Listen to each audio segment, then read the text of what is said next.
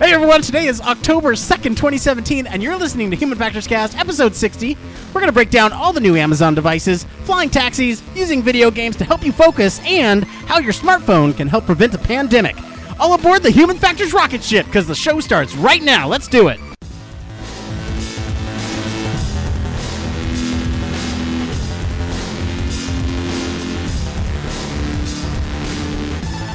Welcome to Human Factors Cast, your weekly podcast for all things human factors, psychology, and design.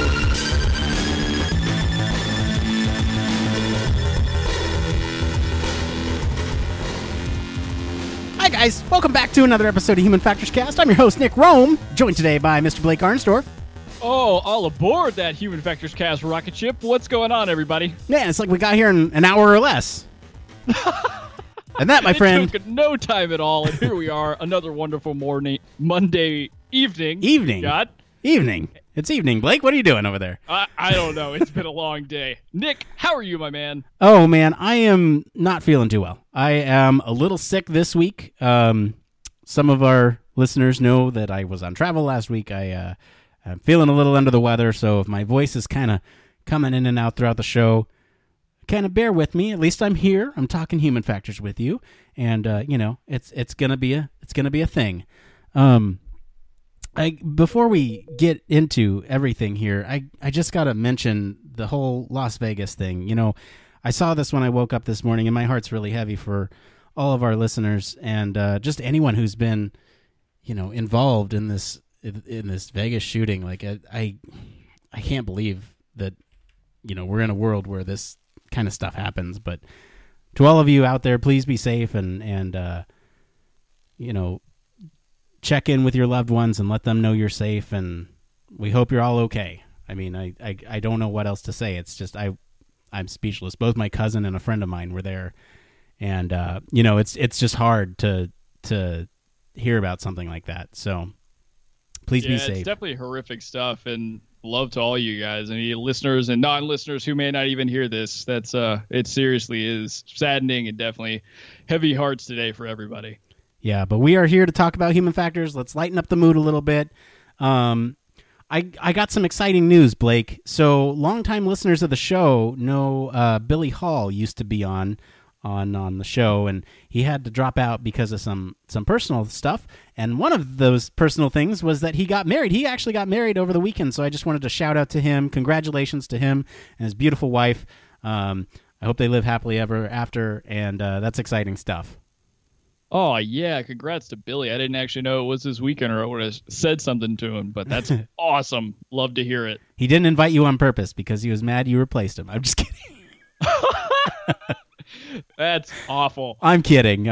No, there's no hard feelings here. What's going on with you, Blake?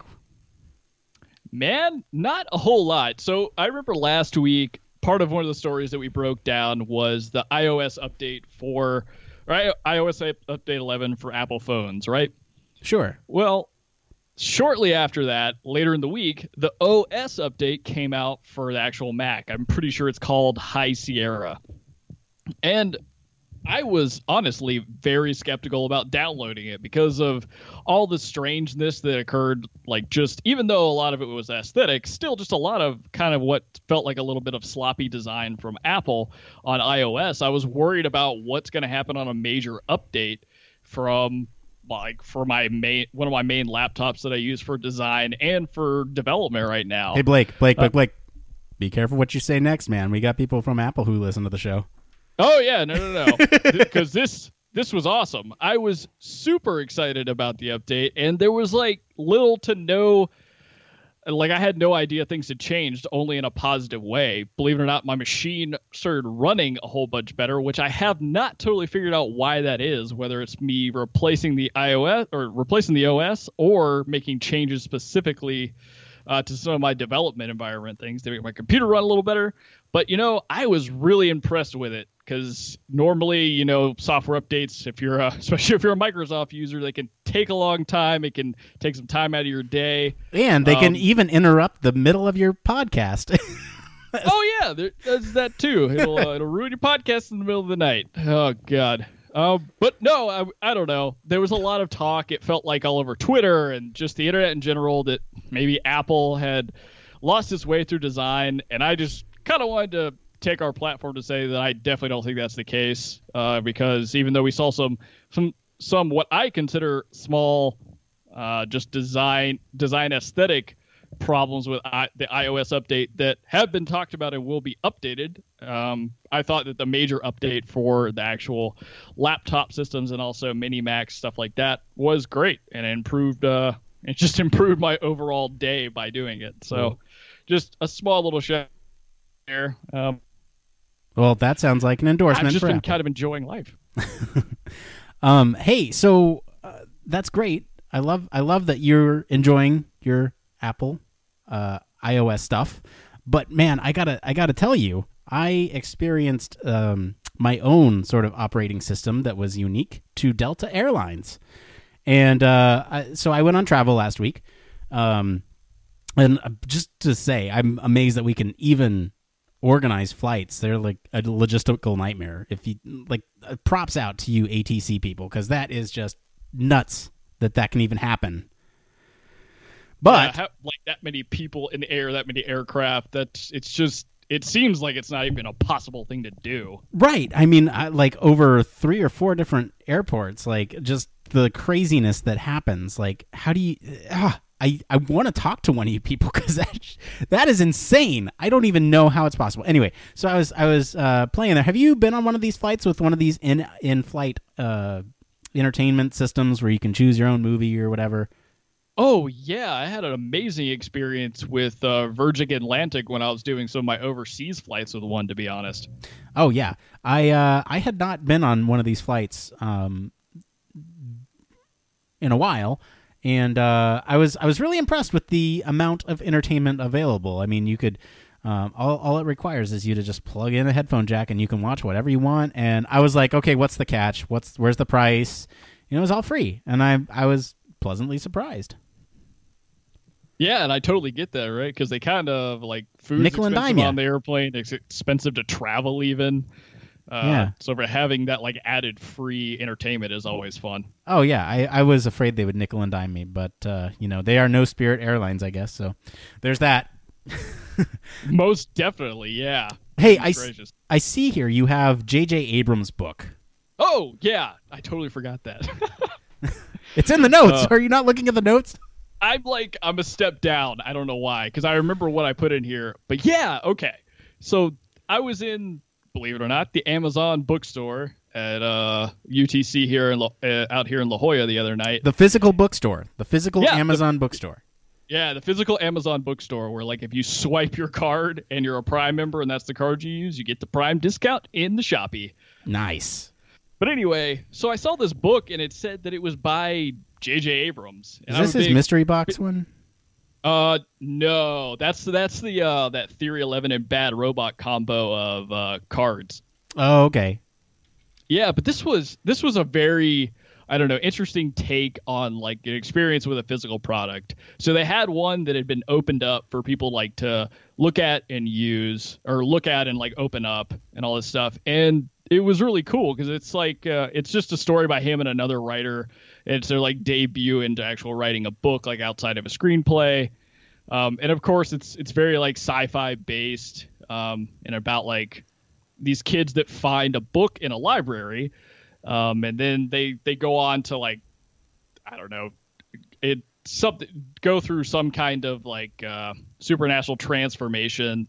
That's all because of this book. But anyway, the physical experience of the book was it feels like and looks exactly like an old school library book, like with the sticker that's on the spine of the book that's got like I think it's like the ISN number or the Dewey Decimal System numbers that you would use to find it in the library. Sure. It's like they're all like a very old, gray, worn kind of like canvas. I don't know. It was just a really interesting, just physical product experience. I just thought it was super interesting to see actually written a physical book and taken this filmmaking and trying to really include that in the experience of reading a book. Yeah, so I have to keep reminding myself that this is not a Star Wars podcast, but you know who's directing episode 9 now, right? No. Yeah, it's JJ. What up? Yeah, That's so cool. so you have that to look forward to. Okay, so really quick, before we jump into the news stories, I have a couple more things to say. First off, thank you to all of our listeners who joined us in Slack. So that's Allie, Brian, and Andreas. If you want to do that, we elevated, thanks to some excellent feedback from our people in our Slack channel, we elevated our link to, now it's on our SoundCloud, it's on our website, and it'll be in the link. The link will be in the description of this show as well. So please join us there. We're trying to get the discussion going. We have a channel for the weekly stories. We have a channel for our episodes. And it's just a place where you can come, hang out, talk human factors. It's a lot of fun. The other thing I want to mention, HFES is next week. In the show notes, I say HFES next week. Excitement. I'm excited. I talked to one of our listeners actually just before the show. Shout out to Logan for reaching out to us and interviewing us for his class project. Thank you for doing that. That we always love from hearing from you guys. And if you're going to be at HFES, I want to hear from you. I'll be there. So please feel free. Approach me. Talk to me. Love to hear from you guys. We'll catch up and talk some human factors. It'll be great fun. Let's see. Do I have any other things in here? No. All right. You ready for some human factors news, Blake? Oh, you know I'm ready. All right, let's do it. This is the part of the show all about human factors news. We got a wide variety of topics this week. Got what? Amazon devices, video games, transportation, smartphones, rockets. It's all over the place this week. All right, Blake, what's up first? First up, let's do some rockets, man. So last week, during a presentation at the International Astronautical Congress in Australia, the man, the myth, the legend himself, Leon Musk. Elon Musk. He changed his name.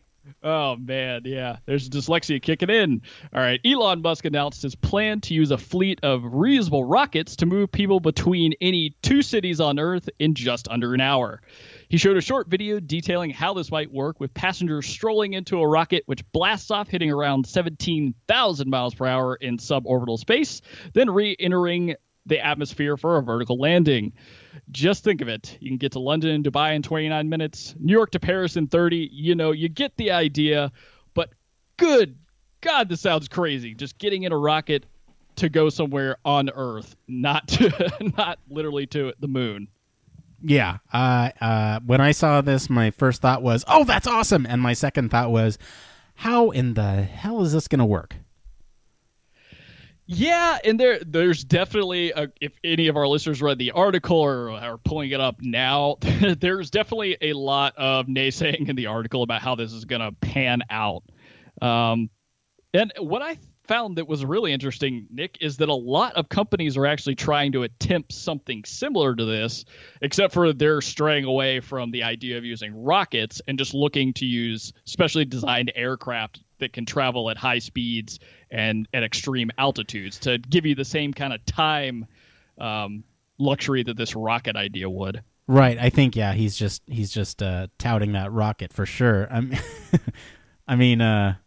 Yeah, so I'm looking up what's the G-forces on. So one of the first thoughts I had was, wow, what is the G-force require, or what is the G-forces that the people inside this thing will experience going up, right? Because on an airplane, it's fairly low. I mean, like it's got to be what 1.5 during takeoff at most, right? I don't even think it's that. I think it's probably got to be less.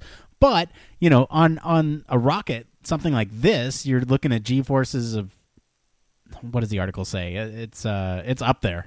It's like, it's crushing. You're definitely not getting any work done on the aircraft with them G-forces messing with you. No, not at all. So you have that to get over, right? You, like, let's see here. What else you got? You got the weightlessness, right? If you're up in suborbital space, you will have to be strapped in. And you won't be able to really use any laptops or handheld devices for fear of safety, right? Because if something flies out of your hand, well, you can't necessarily get to it before, you know, the rocket starts to re-enter, and then gravity takes over again. That handheld device, your cell phone, can hit somebody in the face. So yeah, I don't really see any in-flight service or being able to move about the cabin in this rocket for sure. You mean I don't get my peanuts? I don't get my honey roasted peanuts?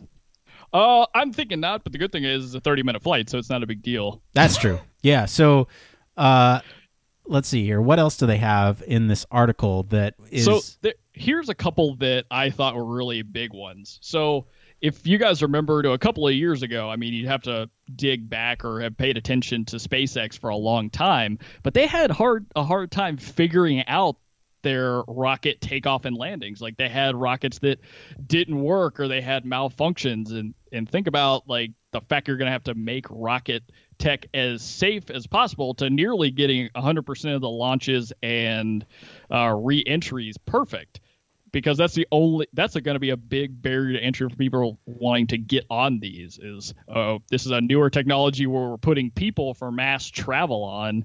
How's this going to work?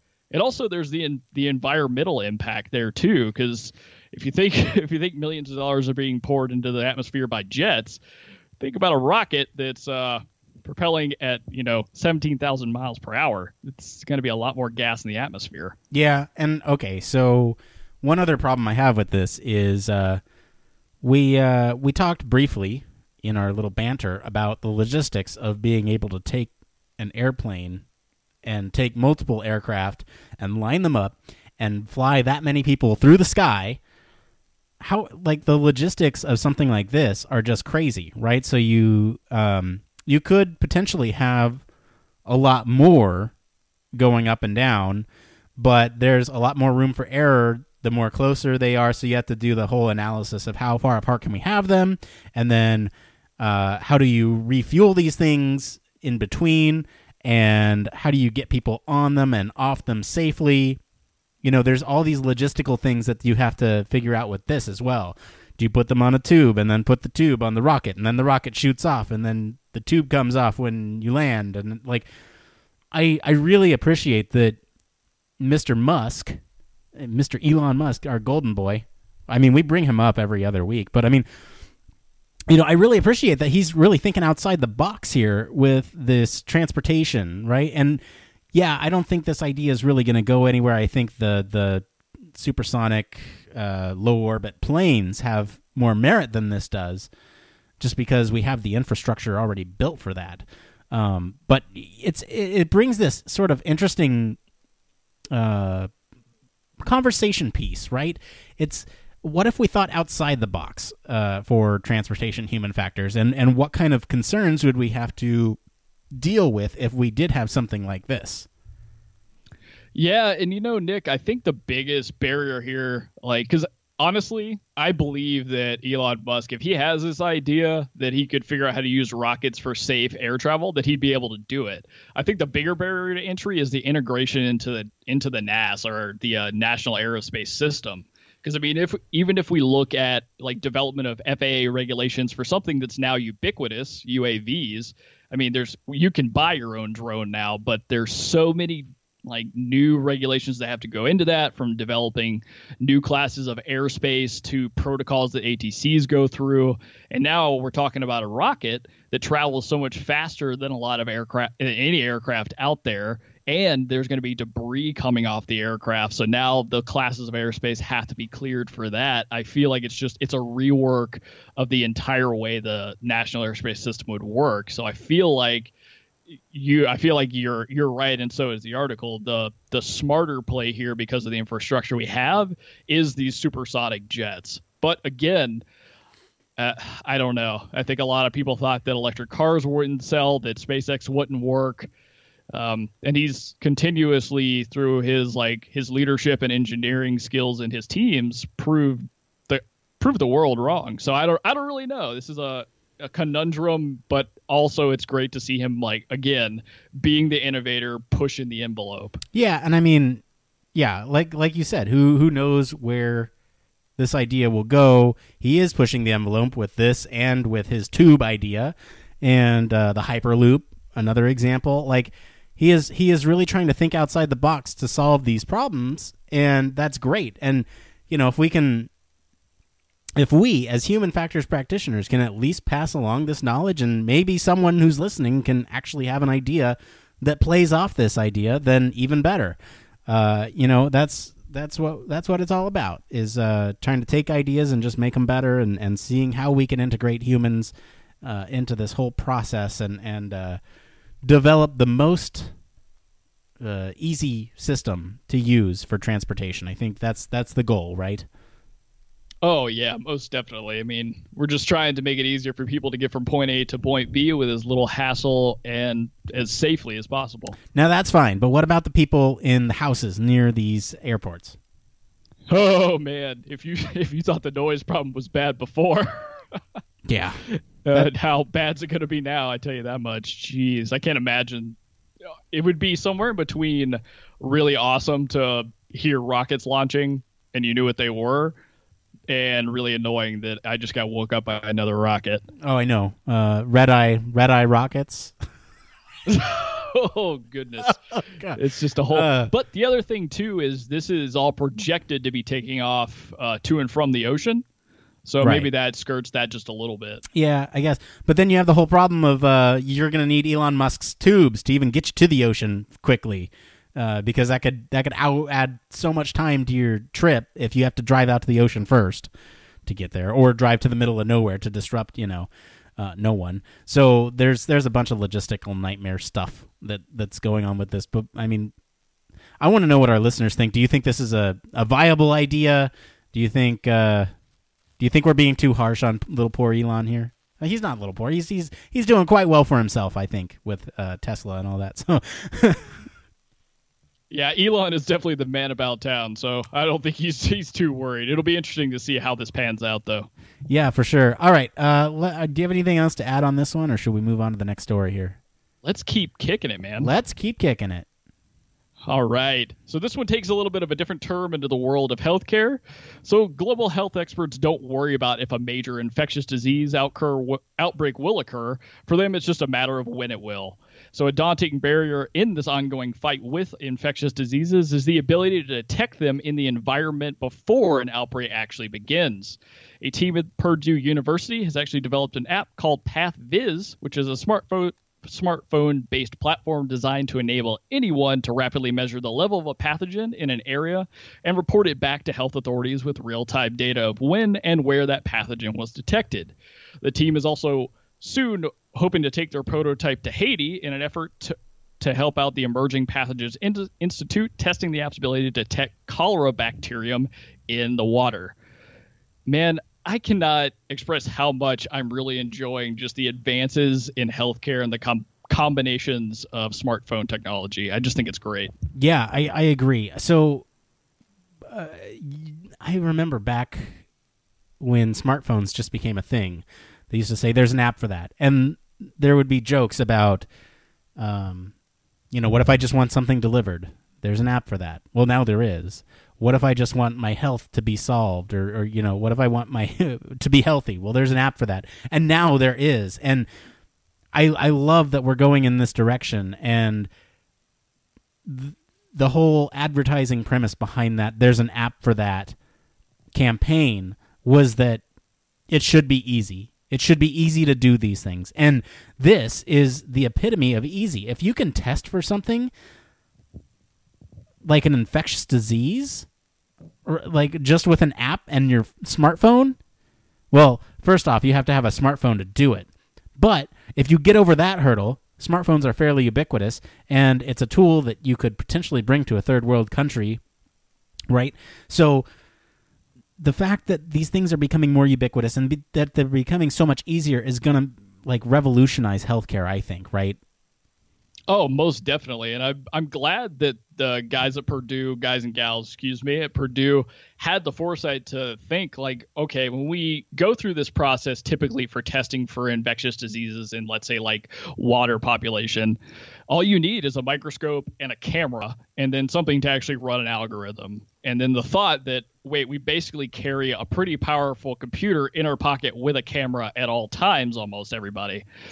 So that being the inspiration for how the app was put together is just, it's awesome. And I'm glad that people have foresight to think about problems like Elon Musk and like these guys at Purdue. Think about how you can make the world better by using the technology that we have. Right. So you want to break down how this thing works? All right, so basically how the app works is a user would take a sample of liquid and say potentially like contaminated water, and they put it into a small microfluidic chip that attaches to the smartphone. And if a specific type of bacterium like cholera is detected, a chemical reaction on the chip will actually copy that DNA over and over, producing many strands of DNA that increase the viscosity of the solution. And basically, what the app does is it detects in this liquid, is there or is there not, basically like a binary yes or no, a bacterium in this particular liquid. So they also shoot a short video with their smartphone of this particular sample from the chip using just your normal camera equipped with a small microscope addition. So and then an accompanying app actually processes and analyzes the video for you, looking for these specific changes in motion of the liquid that they use as flags for contamination. So how long do these video samples have to be? Did the article say? I don't think they did. It says short, so I'm assuming, I don't know. I would assume at least 30 to 60 seconds. Because I guess it's looking at specifically the movement of this liquid. Right. Yeah. Well, it's looking for the reproduction of this DNA, right? Yes, exactly. And that's like signaled by something they're calling, I'm probably going to say this wrong, Brownian motion of the liquid. And I guess that's indicative of there are these DNA changes going on. Right. Man, this is just so impressive to me. Like the fact that there's an app for that. There's an app for your health now, and the fact that there's an app for testing whether or not you have an infectious bacteria. That is, I love technology, and I love the way it's going. And how can we make this easier for people? Well, I don't know where to go from here, right? The only thing that could make it easier potentially is if you, what do you use for this? Is this saliva, or is this blood? It says in this particular case for cholera, because usually it's infecting a water supply, it's just a liquid sample that would be like contaminated water. They do talk about in the end of the article the future of using this kind of tech to actually also identify malaria and things like HIV in patient blood. So that's like a future capability for the app. But right now, I think it's just limited to a specific liquid, in this case, water. Man, that's really impressive. I am very impressed with this thing. Yeah, I mean it's kind of intense because like you're adding a microchip and like an extra piece to, I guess, your camera on your phone. But the fact that this is doing it in like 30 minutes versus what takes 5 days, that's such a giant time gap that you're getting. That's going to allow you to, like make changes in the environment, warn people quicker. I don't know. I don't think it could get any better than that. And especially, it's especially relevant now in this, in the last couple of weeks where you have all this humanitarian and disaster relief, all this stuff that's happening in with all the hurricanes going on. People are going to need an easy way to test stuff, and this would be a great way to test for clean water. If it could test for a variety of things instead of just this specific strain, right? It could potentially lead to being able to identify whether or not it's clean water, or I don't know. I can think of a bunch of different applications of this, but that's the one that comes to my mind right now. Yeah, and then also we've got like the added benefit of it being part of our smartphone, so you're able to use some of that geolocation data for good. So in this case, transmitting where you are, and if there is specific bacterium in a specific location that you're at, it can pinpoint it and maybe even be connected to health officials to efficiently target where resources need to go to kind of treat the specific area or the specific bacterium. I mean, this is just, I don't know, a serious rethinking of how we diagnose medicine using smartphone technology. Yeah, I agree. All right, do you have any other thoughts on this one before we move on?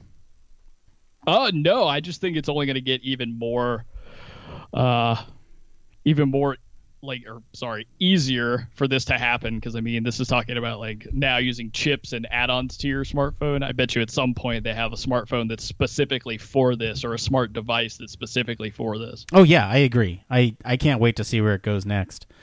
But I do have to say, I think the building it into the smartphone kind of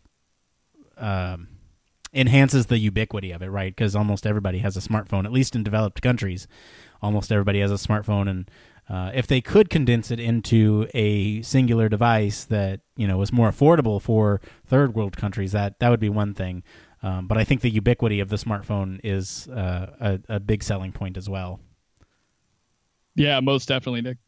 All right, so before we move on, I just want to thank all of our friends over IEEE, Wired, The Verge, and Engadget for all of our stories this week. If you guys want to follow along, you can follow us all over social media, and we post these links as we find them. You can join us in our Slack, Facebook, Twitter. We're all over the place, and we post those as we find them, so you'll be up to date for the show on Monday nights. All right, Blake, what do we got up next? Okay, so up next we're going to break down some of the interesting events from Amazon last week. So they surprised everyone with a press event that unveiled a bunch of new Echo hardware and other technologies. So the Echo speaker was overdue for an update, and after the company spun off devices with a camera and a touchscreen, we'll talk about some of those. And the event also introduced a refresh of things like the Fire TV, as well as some new applications for their virtual assistant, Alexa. So in case you missed any of the updates last week, we're going to break them down right here on Human Factors Cast. Woo. All right. So one point I want to touch on before we jump into these. We've talked a lot about Alexa on the show, and it's been actually a request to have her back on, and so all I have to say to that is stay tuned. So, but the reason we pulled this story for this week is not because of all these devices. It more has to do with, I wanted to talk more about what this means for the future of smart homes, connected devices, as well as some of the new interaction coming out of some of these devices. So why don't we go ahead and break this stuff down? So we got the new Echo Spot, right? And this is kind of like, we talked about the Amazon Video. What do they call that one? It's kind of like that, but it's a circular display, and it's supposed to kind of take your place of your alarm clock alongside your bed. And this is something I didn't know I wanted until I saw this. Yeah, I mean, this one seems kind of interesting, right? Because it's like a super smart alarm clock, because they're talking about in the little blurb here about being able to make video calls directly from it. That's kind of insane.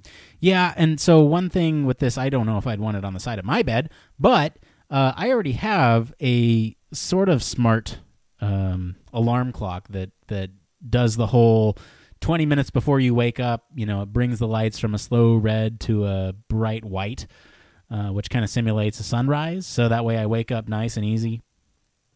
And I wouldn't get that with this alarm clock, but I could hook up lights that do the same thing, right? So I may have to switch over to the Echo Spot, because then I'd have Alexa in my bedroom, and that to me is so. This is the part where I am kind of getting excited about the connected home, right? Amazon pushed a bunch of different updates lately, so now you can play music across multiple rooms. They're adding functionality every day to create this ecosystem that talks to each other that will sort of change the way you interact with your house, right? You can turn lights off in another room from your bedroom, or you could set a timer in one room and have it say that, like let's say you had to go pick something up from your bedroom while you're cooking stuff in the kitchen, and you could say you set a timer for 5 minutes, and then the timer will go off across all your devices. So no matter where you are in the house, you can run back to the kitchen and get your stuff done. Or same thing with laundry. You're in the laundry room and you say, my clothes will be ready in 40 minutes, and then boom, you're in the living room and the timer goes up. Like, there are so many different applications for having a connected environment, and the thing I wanted to talk about most with these new devices is that they are creating this ecosystem that will change the way you interact with these virtual assistants. No longer is it just a singular device that you have in your home. It's not just an Amazon Echo anymore. It's an ecosystem that you can talk to no matter where you are in your home. And it will kind of, I don't know, it's something foreign to me, because I only have one. Well, I have two Amazon Echo or Alexa devices. So, but it'll change over time, right? And I'm excited to see where it goes. Yeah, I mean, it's kind of a crazy concept at this point, right? Because we walk around with smart assistants in our pockets every day, and I've talked a bunch on on the show about being hesitant to like get something like some of these Amazon products that would allow me to have like Alexa at my fingertips or order things quickly, because I just don't like the fact that it's listening all the time. Well, I've really noticed my behavior over the last few months, and I am constantly interacting with Siri on my phone to do things like we were talking about: set timers, answer questions, tell me when the laundry's done, is my roast that's in the oven ready to go. Like it's almost as if this ecosystem that Amazon's trying to introduce gives your home like an AI personality of its own that you can almost always interact with for a multitude of different tasks that you have, be it remedial or be it like doing things like order stuff for you off Amazon or turn your lights on and off. And then you could interact with it potentially when you're not in the house. So now you've got like the phone connected to your house, and it just creates an entire, I don't know, just different home experience. Yeah. So to keep on this whole integrated smart home theme, they released the new Echo Plus, which is something I might get because it is the same as the original, but it introduces different communication technology. So Zigbee, if you're familiar with it, it kind of acts as a smart home hub, right? And I have a separate smart home hub now, but if I could have it built in with an Alexa-enabled device, well, sorry, smart things, you're out. So there are, and the advantages of having a smart home hub is that it connects on different frequencies and everything kind of interfaces through this one hub, right? Whereas right now I have Alexa talking to my separate hub, where if I can have it all built in to one. So that's one thing. You can also do this whole scripted events thing where you can say good morning, turn on the lights, open a window shade. You know, you couldn't do that before. You couldn't have these scripted events. You'd have to give it commands one at a time. But now there's you can combine things. Now, again, with this whole connected technology, they're connecting their Fire TVs, they're connecting into BMWs, they're connecting everywhere, and they have a whole new sort of interaction device as well. It's this button. I don't remember what it's called. It's the Amazon button that they're introducing, but it effectively works as a response device for games on Alexa. So you could almost do like a Jeopardy style game where people touch their buttons and the first one to respond the first one to tap the button gets to respond with the answer. They are Echo buttons. That's what they're called, just for everyone listening. And the most interesting piece of this is that they're not just tied to Alexa and games. You could almost set them to do certain things around the house, right? So if you had a scripted excuse me, I'm sick, everybody. It's a Monday night. So if you had one of these scripted events, you could hook that up to a button and press the button, and a series of things happens in your house at the touch of a button. What kind of user interface is that? That's amazing. Yeah, that's like a one-stop shop. I mean, you could even feasibly have like an entire routine that runs, like if you used it in replacement of a doorbell, like what it does if somebody comes to the door, how it alerts you, those type of things. And I really am digging the idea that now you can say a singular phrase that you can and give Alexa routines to do. But this version with the button is really interesting, and especially since it seems so multi-purpose, from playing games to actually completing tasks for you. Now, another thing I want to talk about with this is, yes, we bring Alexa up a lot on the show. Google Home is doing this a lot too. And the thing that Amazon and Google are doing is they're not necessarily selling a device. They're selling the ecosystem. And they know that the way into people's homes is not just one device. It's being able to talk to this digital assistant no matter where you are in your home. And by lowering the price and making it more ubiquitous, they know they'll have domination over the competition in people's homes. It's so interesting to me. And you made a great point with the doorbell thing. I can just see it now. You hook that up, your Nest automatically turns on and records who's at the doorbell, and your Amazon Video responds to it, and you can see who's at the doorbell, and they can see you. And if the facial recognition recognizes who's at the door, then your smart lock unlocks and lets them in. Like, there's so many things that you can do with these, and it's requires a lot of setup. I won't lie. Like, getting a smart home set up is one of the biggest pains in the ass I've ever had to do, and especially if you move, right? So when we moved, we had to reset up everything, right? All the lights were different, and they did different functionality, and the smart devices were in different areas, and now no longer controlling 2 TVs with my smart remote, it's controlling 1 TV. And there's I can just imagine the scale of this if you were to have a whole entire ecosystem. Make sure you move into a home first before you do all the setup, because it's such a pain in the ass. And if they can get that nailed down, if they can get this whole setup thing figured out to where it just works, that's the biggest thing.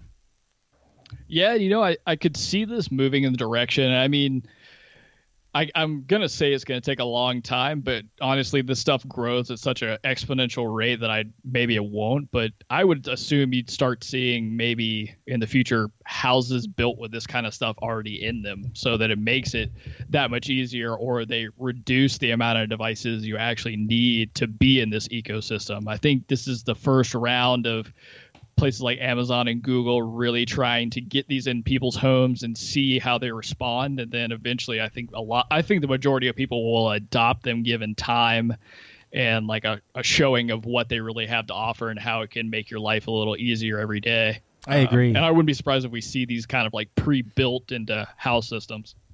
I agree. Yeah. And I saw on Reddit a couple years ago, even when this whole smart home thing was taken off, there were people who were commissioning work to set up a whole ecosystem for people because it was so complicated. And if they can get it to the point where they just say, Alexa, I have, a Nest at my door, and boom, it's connected. Like and do this with it. When, if you're able to give it those verbal commands, like every morning, make the 20 minutes before I wake up. If you could get to a casual conversation point and tell it what you want and it understands and does that, then you're in. Like that's it.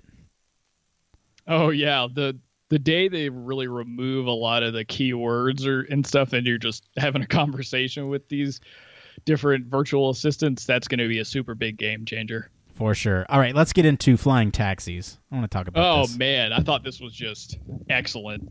So in Dubai this week, the authorities announced that a successful concept flight of an autonomous hover taxi service had taken place. The details about the actual flight are pretty scarce as far as the route taken, and there were actually no passengers that were taken along for the ride.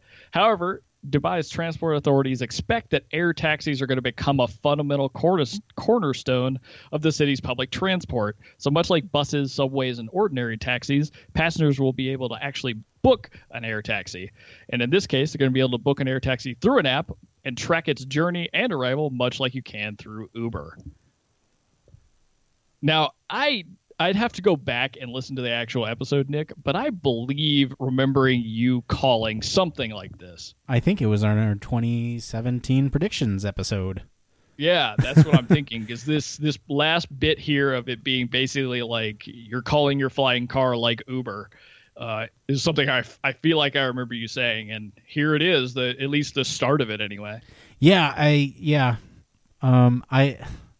I remember our conversation around that too. I mean, we were all kind of hesitant about stepping into one of these drone-like hover taxis, and what it could mean if it just showed up at your door. You hop into this thing and it takes you to where you want to go, and how that would revolutionize sort of the transportation human factors.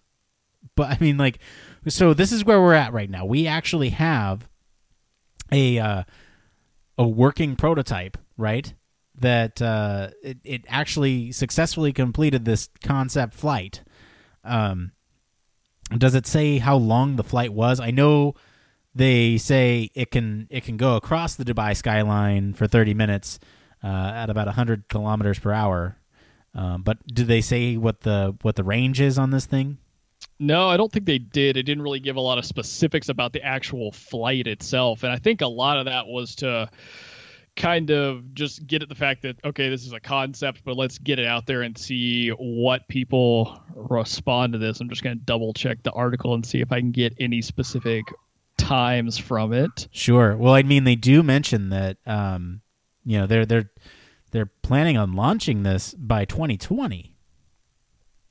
Yeah, which is pretty interesting because that's really not that far away. But it's in the same paragraph above it, it also says that not to expect it soon because it's going to take a while for it to become a thing as they figure out both safety and legal aspects of the service.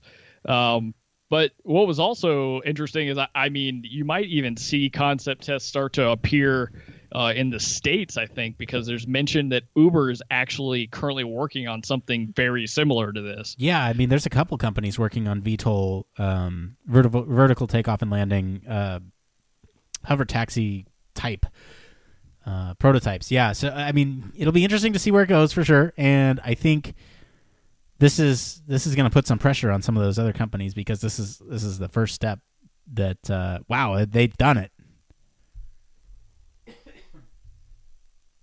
The other thing with this wrong, and it's got a lot of separate. Sorry, you cut out for a sec there. What was that? I was saying that I'm kind of admiring the safety design they have there, with the deployment of emergency parachutes, and also it says they've got multiple independent battery systems that work in order to try and make landing safe. And also, I'm assuming if some fail, then you've got fallback. So it looks like they're going the right direction in terms of safety. Yeah, I noticed that too. Did you ever find out on range? Did you see anything on range there? No, there's nothing on range. It's just giving you the time it was able to fly and then how fast. So I'm assuming it was just a 30-minute flight. Sure. All right. Well, I mean, we can stay tuned for that one. All right. Do you have any other things to talk about with this one, or should we move on to our feel-good story of the week? Let's move on to the feel-good story of the week, Nick. All right. Let's do it. All right. So as most of you know, listeners of the show, Nick and I both like to play video games, and this is a fun article centered around that. So some people unfairly blame video games for the proliferation of attention deficit hyperactivity disorder, or ADHD, excuse me. There we go. Third time's a charm. I know. In kids today.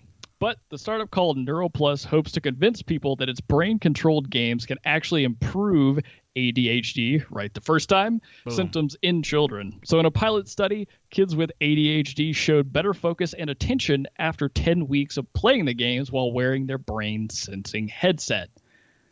And this is kind of an interesting line of research, because I was just talking about this with somebody today, the benefits that have been documented, at least in a research context, from playing first-person shooter video games and then seeing enhancements in people's attention and a span of their attentional field. So, I mean, this kind of video game research has been going around for a long time. Yeah, and so I'm kind of interested in the methods that they use to research this. So it seems like they did a control group, right, where they just did treatment, medication, therapy, that kind of thing. And then the second group was the treatment plus the video games, right? Yeah, that's pretty much what it is. I think the second group, so they went along treatment, taking their medication, can't really adjust that, but they also, in addition, played these NeuroPlus games 3 times a week using an EEG recording headset.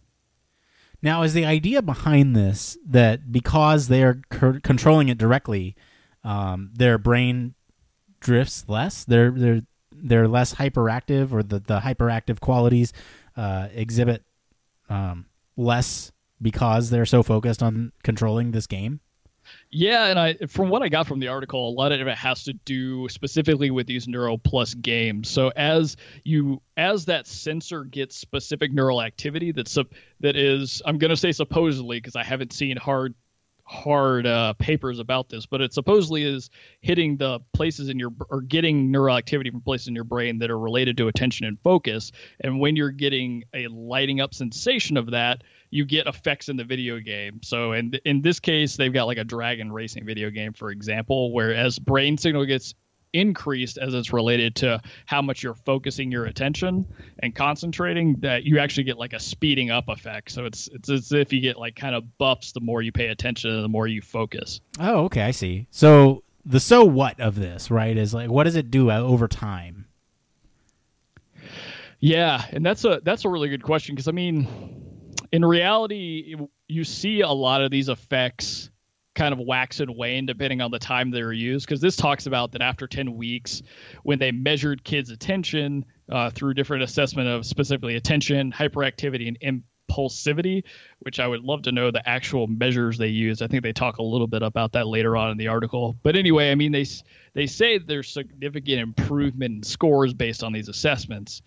And you and I know, both having psychology backgrounds and then human factors backgrounds, that there could be a large amount of variability due to individuals. However, this is like a 30 versus 30 set of kids with a control versus what was manipulated. So, I mean, it is showing like some definite changes, but it's hard to say that it's all because of the video game, right? Because they're definitely still continuing treatment. Could be some interaction between the treatment and the video game for sure. I'd be curious to see what this looks like 2 years out. They did the 10 weeks, right? And they did the better scores after 10 weeks, but 2 years. I wonder what kind of beneficial effects, because video games get, a bad rap a lot of times for being bad for a developing brain. But I wonder what would happen after 2 years of something like this, and to see if it would truly have any long-lasting effects on learning or any sort of ADHD, suppressing any ADHD symptoms, right? Or yeah, it's kind of interesting how they talk about it towards the end of the article, right? Like the big thing that this is supposedly doing is it's helping you improve by improving your game performance. You're focusing more, and you're teaching these kids, I guess, a specific type of neurofeedback, so to focus your attention and make these signals activate more reliably.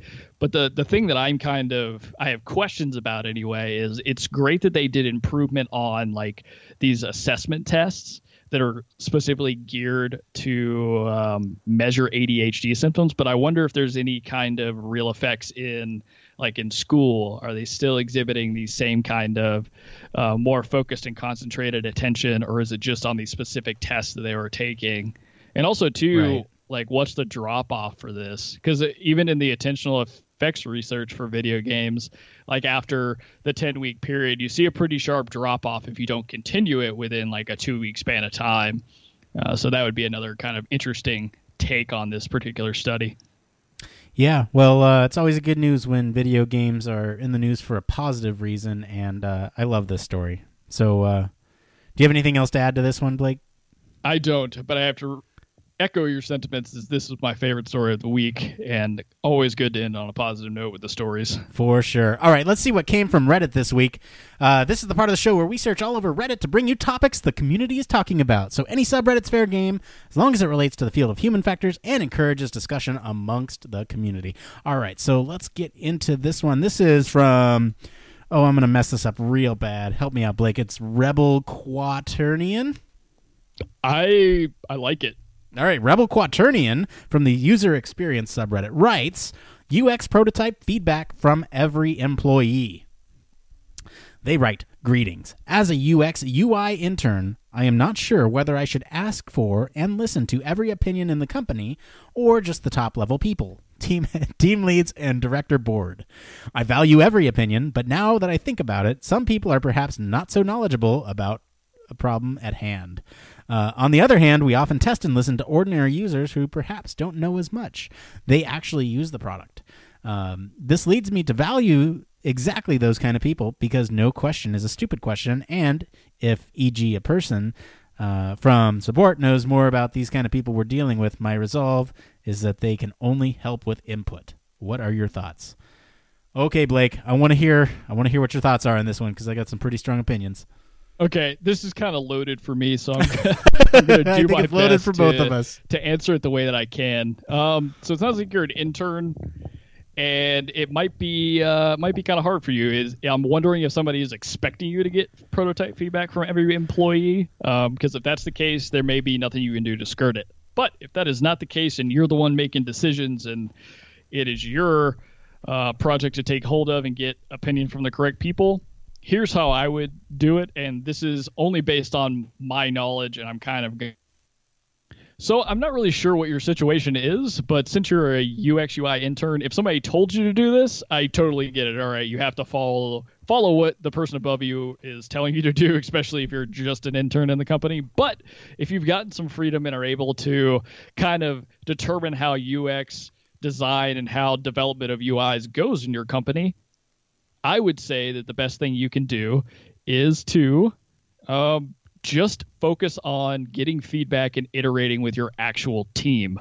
So if you're working in a smaller little development team to get you through this effort, I would iterate with them, because they're the ones that are going to have the best knowledge about what the goals are you guys are working towards, and they'll have a pretty good diverse perspective, because typically these smaller teams will have interaction with your developer, if you're the only UI or UX person, and then anybody else that's pivotal to what you're working on.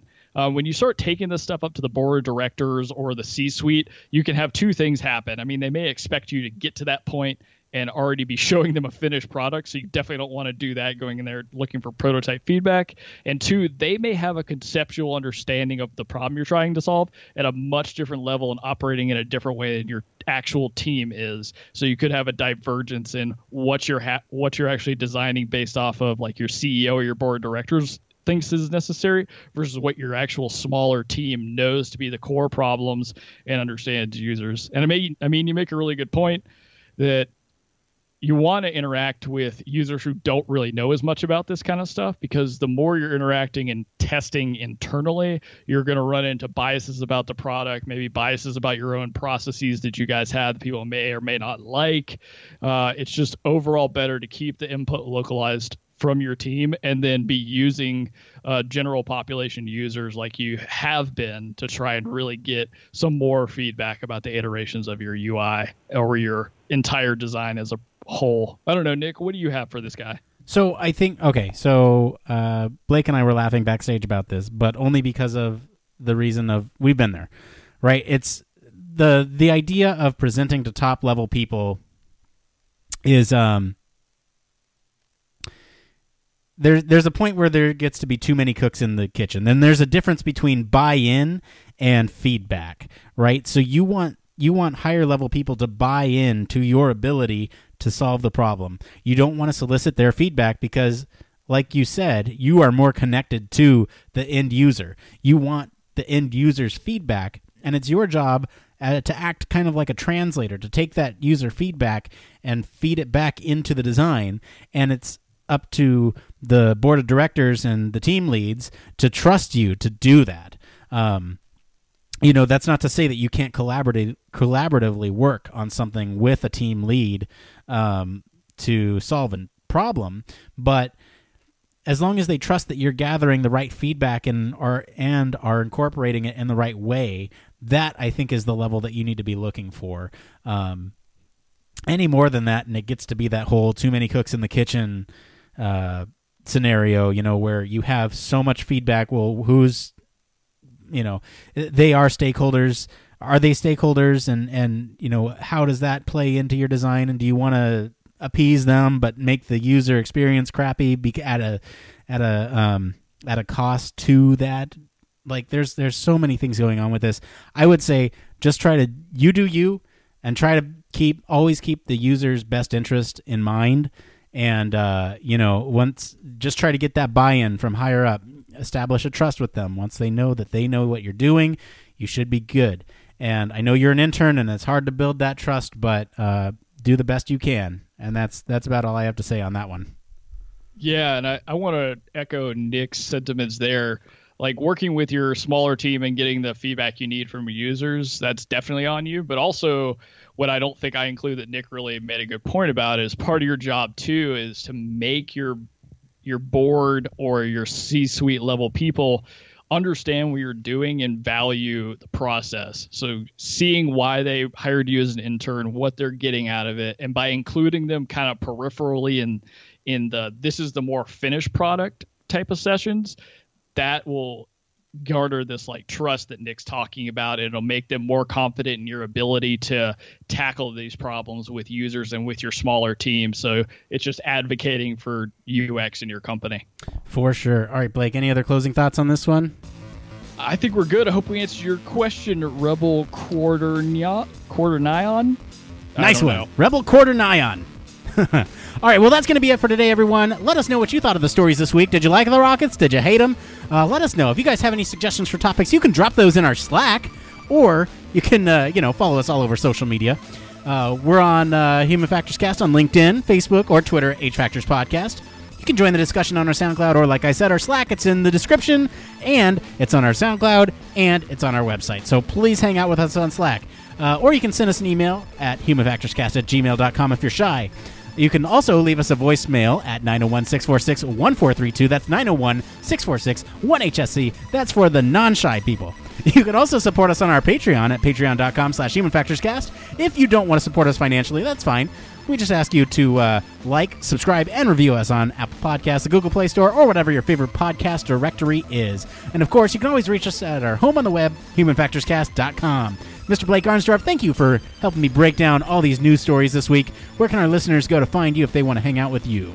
Oh, for sure, Nick. It's always my pleasure to be on the show every week with you, and you guys can always find me at Twitter at Don'tPanicUX. Or the Slack. As for me, I've been your host, Nick Roome. You can find me on LinkedIn or Twitter at Nick_Roome. Thanks again for tuning in to Human Factors Cast. Until next time, it depends on rockets.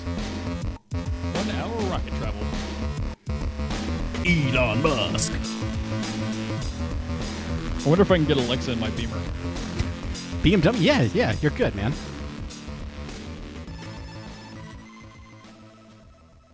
See you at HFCast! Yeah!